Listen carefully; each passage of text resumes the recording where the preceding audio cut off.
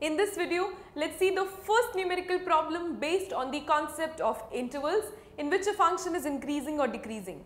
The problem says find the interval in which fx is equal to x raised to the power 4 minus x cube upon 3 is increasing or decreasing, and it is a CBSE previous year question asked in the year 1992 set C. So the question gives me a function and the function is already fx. We are going to follow the algorithm or the procedure studied in the previous video. The function is given to us. First step is to find f dash x, that means the derivative.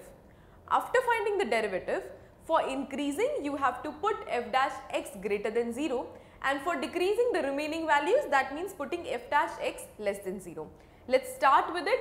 I write solution and our procedure is to find f dash x. So what is f dash x? Nothing but the derivative of this thing.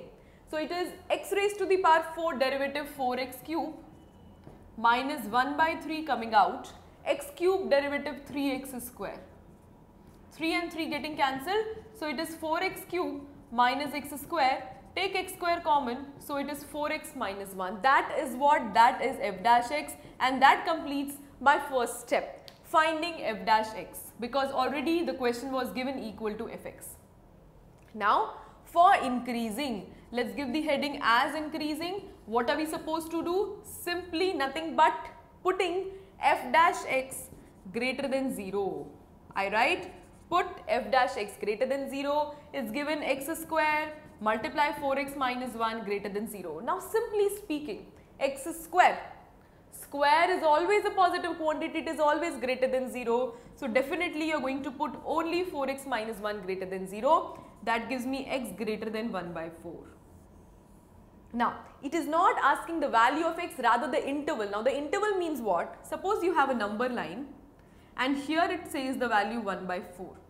So it says that x should be greater than 1 by 4 means on the positive side, considering here the limit as infinity, here as minus infinity. So greater than 1 by 4 means this side. This side means what? The interval is 1 by 4 to infinity.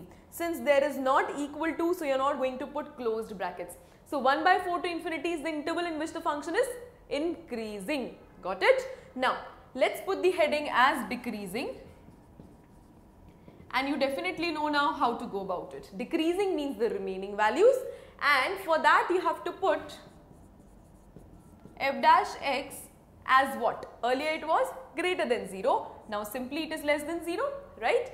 What is f dash x? X square 4x minus 1, so it is x square 4x minus 1 less than 0. Now 4x minus 1 if I put less than 0, that gives me x less than 1 by 4. Now x less than 1 by 4, that means what? If this is the number line, what is the value lesser to 1 by 4? It is nothing but the interval minus infinity to 1 by 4. So that means you are asked to find out two intervals. For increasing, the answer is 1 by 4 to infinity, both open. For decreasing, it is minus infinity to 1 by 4, again both open. Two things very important. Never will you put closed bracket on infinity and minus infinity, because these values are not reachable to us. They are very large values in case of infinity, very small values in case of minus infinity, but you do not know what is the end value. A 1000 in case of 0.00005 may be treated as infinity, but a 1000 in case of 100 may not be infinity. So that is the case. These two answers are there. This answer minus infinity to 1 by 4 for decreasing and 1 by 4 to infinity for increasing.